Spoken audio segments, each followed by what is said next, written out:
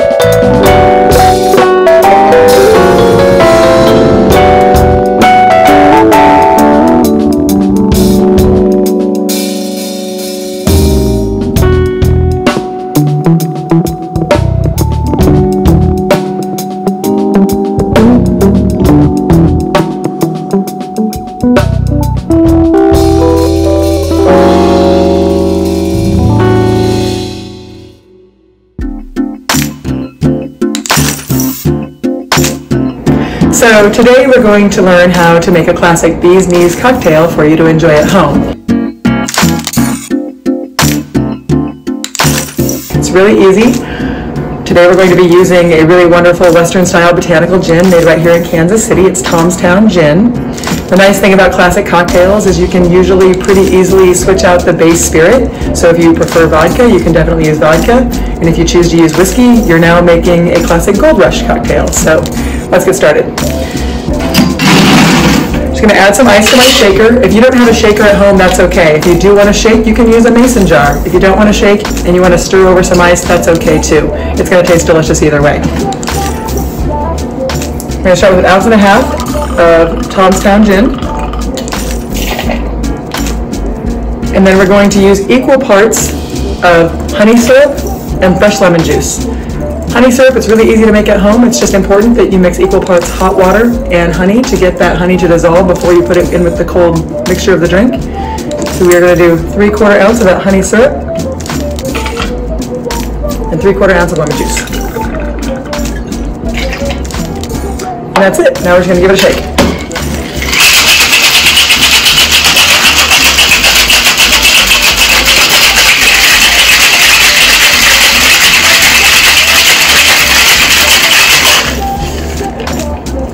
We shake to make sure that the sugars and the citrus are properly bound together, but like I said, if you just want to stir it over some ice in a glass just to get some dilution, you'll be fine as well. I'm just straining out some of the extra ice, but also not necessary, just kind of a detail. And that's a classic bee's knees. Cheers.